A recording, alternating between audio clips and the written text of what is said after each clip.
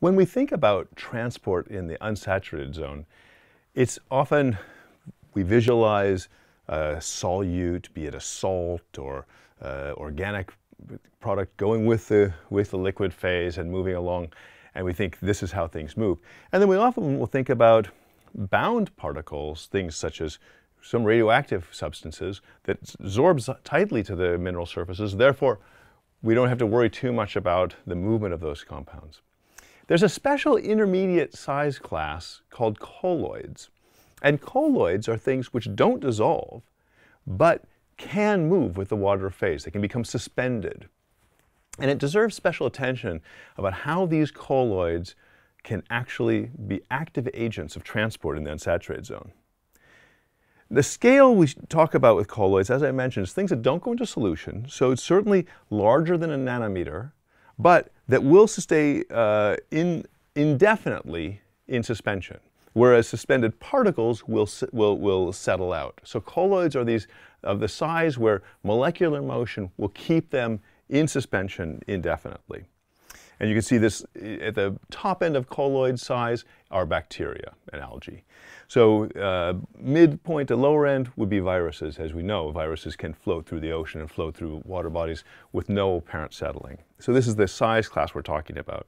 And it includes things such as clays that we'll talk about in terms of soil structure. But in this case, we're thinking about particles which may detach, and those may go into the aqueous phase. So fundamentally, what we're going to have is a charged surface, like a mineral surface, and then at that mineral surface, we'll say that there are bound cations typically. Typically, those mineral surfaces will be negatively charged. The cations will be positively charged. And a colloidal particle will also often have, let's consider a mineral colloid for the moment, it'll have a negatively charged surface. So it is binding to that cationic kind of layer. And so it's lightly bound, but bound via these cations. Now, what can happen is if we have those cations hydrate, then we can get these particles far enough away where the cohesive forces are no longer strong enough to hold the colloid in place, and it will become mobilized. So we can mobilize the colloids by changing the chemistry of the water surrounding the colloid. This became apparent to us when we were looking specifically at some samples at the Hanford site, which is where most of the plutonium for the US weapons program was produced. And in these soils, we ran experiments where we took the solution that had been used in the production of the plutonium, which is a 5 molar sodium nitrate, and we followed it with water. Now, you'd think that when you chase a salt with water, you'll certainly get the salt out, but what might come with that salt? And what we found was after about 20 pore volumes, enough water went through where the sodium that was in the solution hydrated, and boom, off came a huge pulse of colloids. So increasing in concentration by orders of magnitude, suddenly, 4 orders of magnitude increase in concentration at a critical juncture when that dissociative process had come to completion.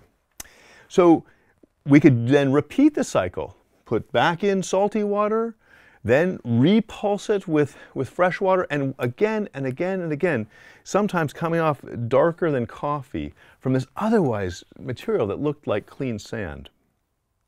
So we can look at electron microscope pictures of the pre and post-treatment material and see that before we treated it, there were all these small particles bound to the mineral surfaces. So at the kind of 1 to 10 micron scale, lots of colloidal particles prior to that freshwater shock.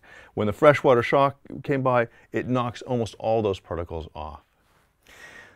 So these colloids can generate transport of compounds that otherwise you wouldn't expect to move. So bound uranium, bound plutonium, other bound organic compounds bound to the colloids, which represent a huge fraction of the total surface area of that subsurface material. And yet, though those things should not be mobile in principle, when the salt concentrations change, they can be mobilized. So the idea here is that colloids can play a very important role both absorbing compounds but also acting as transport mechanisms should the conditions give rise to their release.